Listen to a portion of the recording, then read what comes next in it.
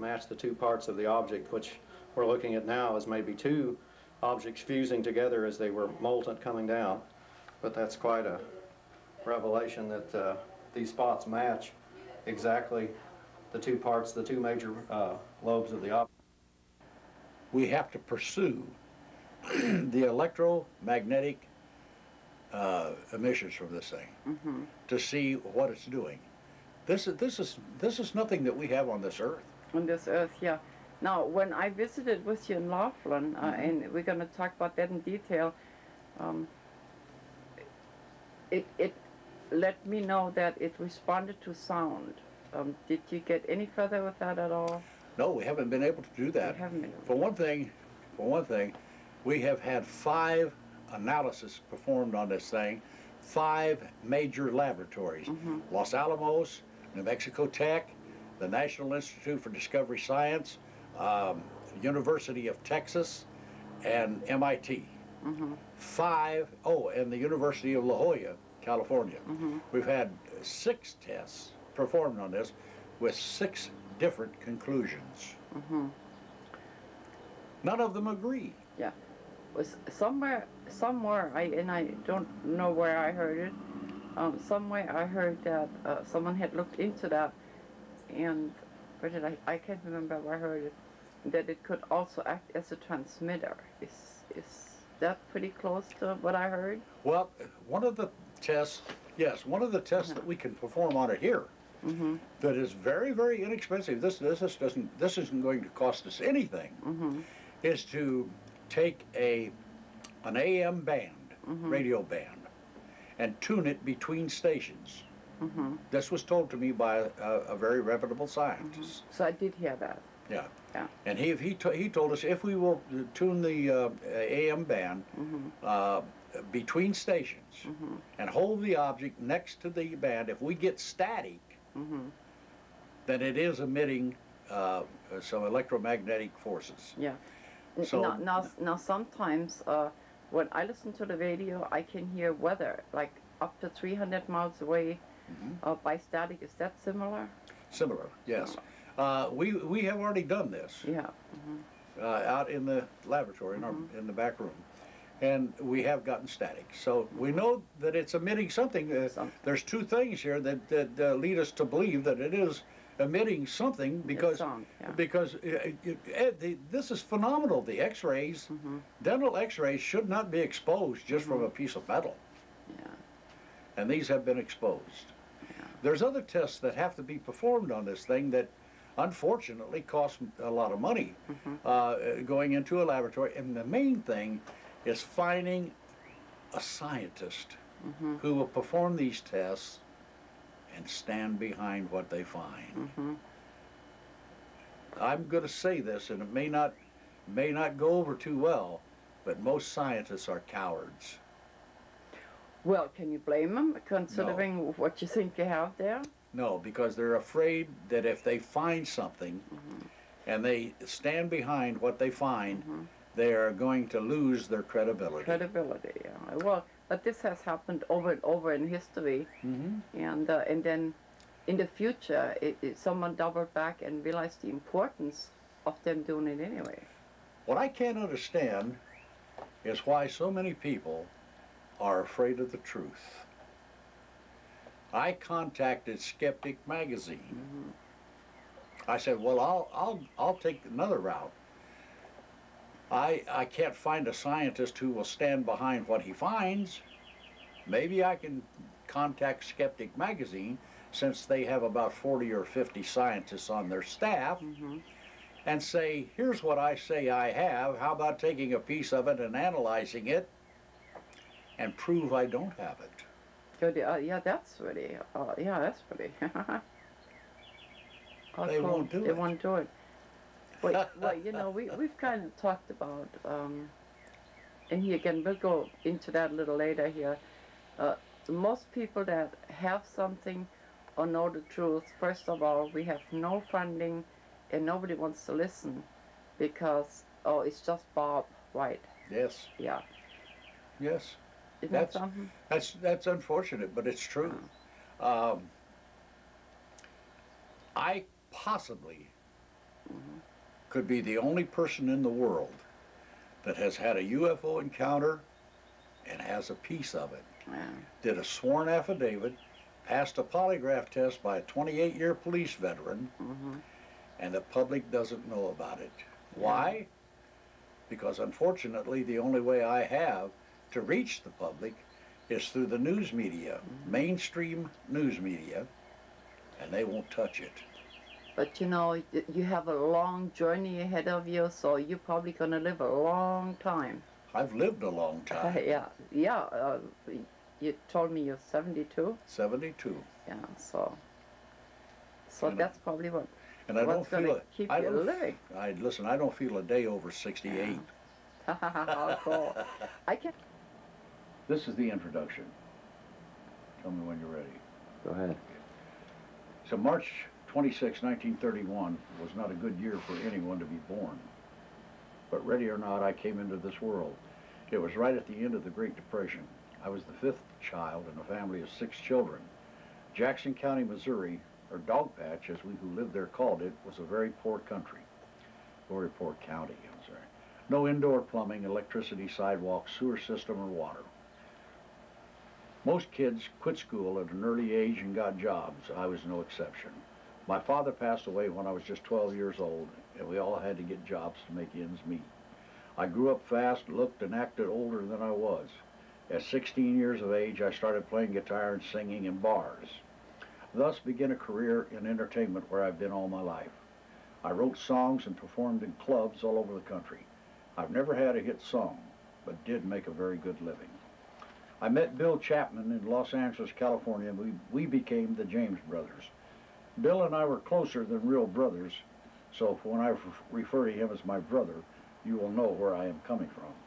All the events in my life I thought were pretty exciting. However, nothing can even come close to the experience you are about to read.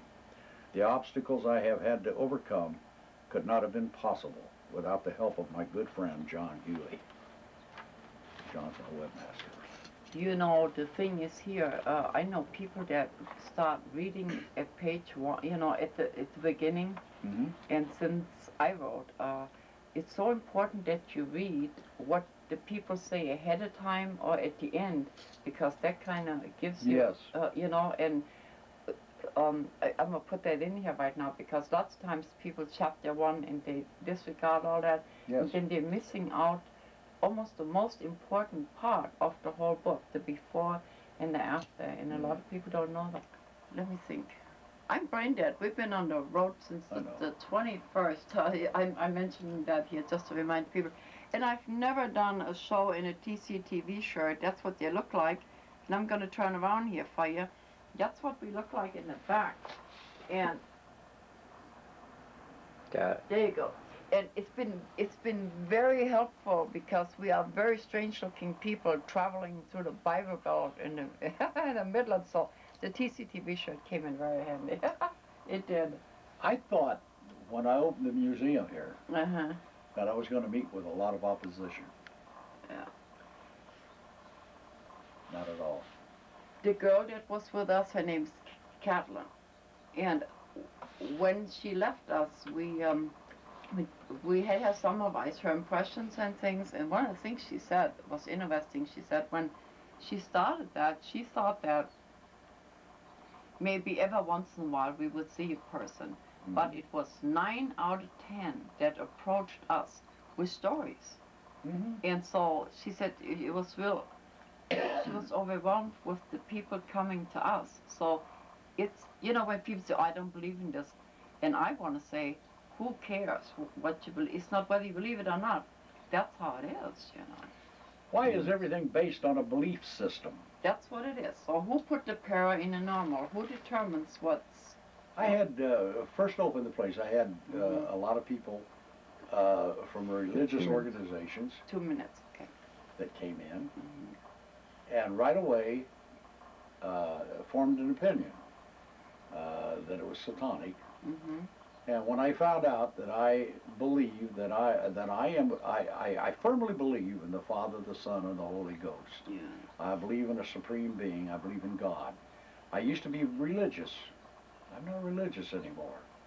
I'm spiritual. Spiritual, yeah. We I have a explained close everything. relationship with the Creator, Father. yeah. And every day, my day begins and ends with God. The convention that I I'm at the no? convention, yes, over at the Wingo. Now, And tell me what you just said.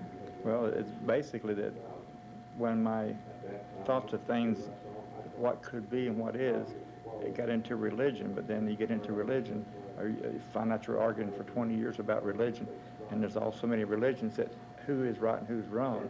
Then you get into the UFO stuff, the financials, and you created 10,000 more questions to ask, and you thought you was, you know, brain dead with the religion. Brain dead is a good word, yeah. And so then you get into this UFO stuff, and the more you get into it, you realize that you're coming to the same thing again, becoming brain dead, because you got so much stuff that you cannot analyze it all. And then you got to figure out what's true and what isn't true. And there's so much what I call circus into the UFO phenomenon that they're giving you entertainment like wrestling or cartoons, whatever, and not giving you the true information. So that's kind of why I enjoy this gentleman here, Dr. Jill, I guess his name is, that's getting us some of the raw material. I have never met any of these gentlemen, and so I thought it was a wonderful thing to look into. It's way past the 4th of July, however, some of the children in the neighborhood had firecrackers left over, so that's what you hear occasionally. Now, as you know, I mutilate names, and I keep calling it Reedville. It's not. It is Reed Springs, Missouri. The web page that you can get to Reed Springs to, if you don't want to drive in person, would be www.hardevidence.com. www.hardevidence.com, or you can go to my web page. I'm going to give you the phone number just in case you'd like to call there. And to make sure I have it right, you see here on my scratch paper, it is 417-272-9620. 417-272-9620. And so come along and let's go down the hallways, and then I'll probably see you a little later. There's some castings of Bigfoot footprints. The interesting thing about these, as you'll see in this picture right up here, is they can find dermal ridges that are very similar to fingerprints. Of the Code of Federal Regulations implemented on July 16th, 1969 makes it illegal for U.S. citizens to have any contact with extraterrestrials or their vehicles. That does not include me because I am a registered alien. I met them actually, and I can't remember their name. Isn't that horrible? Olivia and Natanya. Yeah.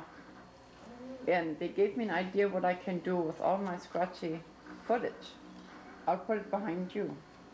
There you go. Okay. 51. So I went there. My vice president and I. And we got this long road here, graph. Just picture of the road. And it's all like sand, all the way out there, all the way back. There's miles to go back in there until you reach the signs that said deadly forces authorized beyond this point. We stopped there, of course. Well, on the way back, Vice President was with me, and he's a big fella, and he drinks a lot of pop, a lot of soda, so he had to relieve himself. So we stopped in the middle of this road. At this particular spot, I got out at one side, he got out on the driver's side, and I looked down at my feet, and there's this rock. Look at that rock closely. Looks like a brain. Look at it. You can see prints in it like tire tracks.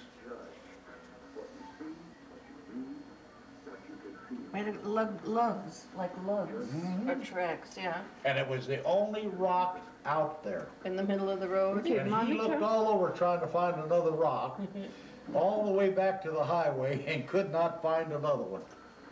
Now, Monica, What? we had a rock experience. We're going to put that in there.